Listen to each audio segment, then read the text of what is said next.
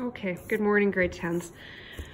Brace yourself. This is what I think is probably the toughest of all the factoring that we do, okay? And it's called factoring trinomials in the form ax squared plus bx plus c. It's what I call, and we would have written this down, and if you go to the Google Classroom, the notes are gonna be there, but we need to talk it out. I call it decomposition. So the first thing I just said to you, if I was standing up at the front of the chalkboard, I would have said, what does the word decompose mean to you? Right? And we would have had some conversation and maybe a few laughs or whatever. But really what I want you to know is it means that something's going to break down, okay? And hopefully it's not me. Okay, so we're gonna do some of these questions. In fact, we're gonna do this whole assignment together, and I'm going to star a few of them. We're gonna come back to them because remember at the very first day of starting factoring, I said to you, we're gonna start with greatest common factor, and it's important because we are gonna have to check for that every single time. So in hindsight, making this assignment, I probably should have put these two questions not first, okay? So we're just gonna start and we're gonna come back to them. So when I teach all the types of factoring, I always give them nicknames, right? So grouping, factoring by grouping is squiggly line, okay? Factoring by product sum, I call salt and pepper. So I call decomposition circus tent. I don't know why I came up with that one, but I do. And so just a little thing to try and get your brains kind of engaged. So you can see that what's different about these questions is that there is a numerical coefficient greater than 1 sitting out in front, okay, in the first term. So this is maybe why I call it circus tent. In order to find the product sum, we have to multiply the first term's coefficient with the constant in the back, and that's going to become our new product, okay? So we need to find two numbers multiplied together to give us 21, and the sum's going to stay the same. Okay, so I'm going to explain to you right now something, okay? We do factoring by decomposition, which becomes factoring by product sum. Now we're going to factor by grouping shortly, and lastly, we're going to factor by greatest common factor. This is the big kahuna of all of them, okay? This includes everything. So you've learned this already though, right? So we're just going to write down the factors of 21, 1 and 21, 3 and 7. Okay, and now we have to figure out which set of factors can we get to add up to -10. And we know that it's going to be -3 and -7.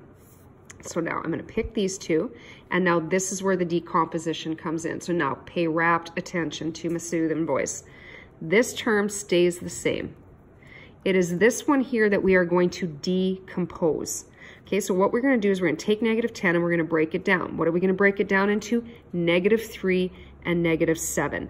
Now it won't matter what order you put these in, but for me, I guess I'm a little bit more type A than I like to admit.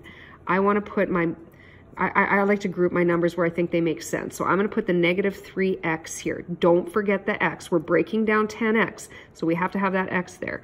Then I'm going to take the -7 and I'm going to put it here, and then this last term stays the same. Okay, so now you double check. -3x minus 7 more is indeed -10x, so you know that you decompose that properly. Okay, you pick the right set of factors. So now let's go back in time, okay, and we were in class together when we did this. When we see that we have 4 terms, we are going to factor by grouping, squiggly line. So we're going to break that in half, and now we're going to factor by greatest common factor. All right, so what's the greatest common factor that we can take out of 3x squared minus 3x? It's a 3 and an x, and we're left with x minus 1. What's the sign that's sitting here? A negative.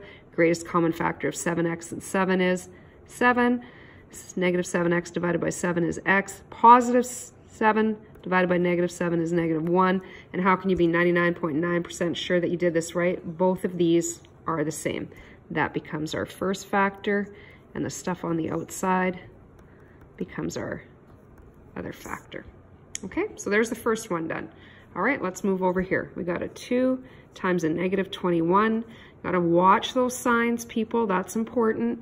And then we have a sum that is -11. So now we got to write down all the factors of 42. 1 and 42, 2 and 21, 3 and 14, 6 and 7. I think that's all of them. Okay, well, there's no way we can make 1 and 42 add up to -11. No brainer. 2 and 21 won't work, but bingo, 3 and 14 will. -11. So one of these is going to be a negative because I have a negative product. It's going to be the 14. -14 plus 3 is -11. So now I know that those are my two factors. I'm going to go over here, remembering that the first term stays the same. Which one of these would I put together? I'd probably put the 14 there. It won't matter though. Okay. And then I'm going to have a plus 3x minus 21. So just in my brain, the 2 and the 14 go better together, and the 3 and the 21 go well together. But it won't matter. It really won't. Okay, I double check my math. Negative 14 plus 3 is indeed negative 11x. So I know I'm right. I have 4 terms. I'm going to move to factoring by grouping. What's common to 2x squared and negative 14? A 2 and an x. And I'm left with x minus 7. What sign is sitting here? Positive. What's a common factor for 3 and 21? 3. When I divide, I get x minus 7. How am I sure that I'm right?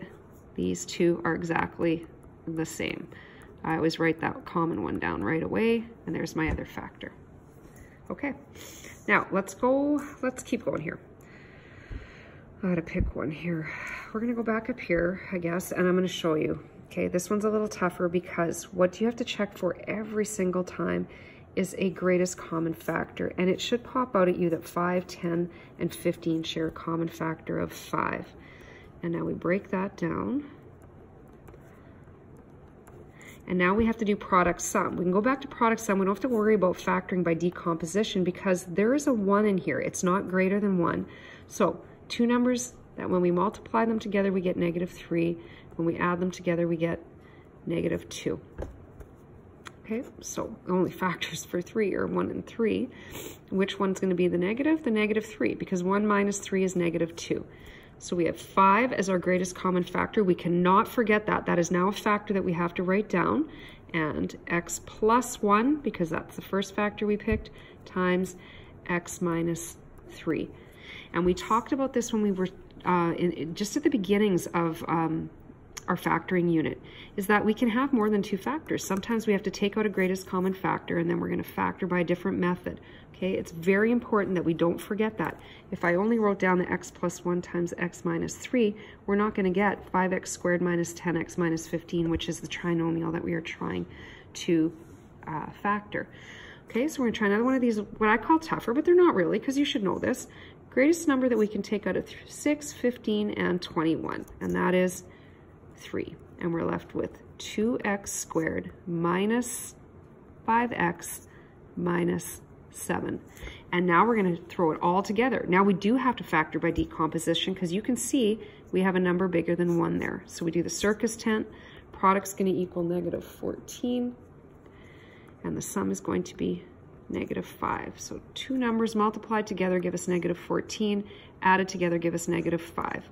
And again, if you're not catching on to this, first thing I want to see is this chart over here. 1 and 14, 2 and 7. So there's no way we can make 1 and 14 add up to negative 5. So let's cross those out and let's concentrate on these. What can I do so I can get 2 and 7, those two factors, to add up to negative 5? Make the 7 a negative. So if I had 2 minus 7, I'd get negative 5, and 2 times negative 7 is negative 14. And now I'm going to throw this all together. I can't forget that 3. So everyone's got a different coping strategy. I just keep writing it down every single time. Some people don't like it, so they circle it or highlight it and remember to throw it in the answer in the end. Now I need to decompose the 2x squared plus 2x minus 7x minus 7. You see, I like those numbers together, but you could have put the negative 7x here and the positive 2x there. It's going to work out. Write my 3 down. What's the greatest common factor of 2x squared plus 2x? A 2 and an x, and I'm left with x plus 1. Here starts with a negative, so I take out a negative. I can take out a 7 as well. X plus 1. How did I get that plus 1? A negative divided by a negative. How do I know I'm right? These are both the same. What can't I forget? That greatest common factor. And I'm running out of room here, I'm sorry.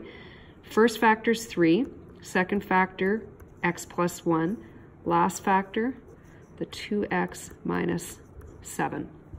Okay, I'm at 9 minutes here. So I'm just going to break for a minute. I want you to kind of digest that.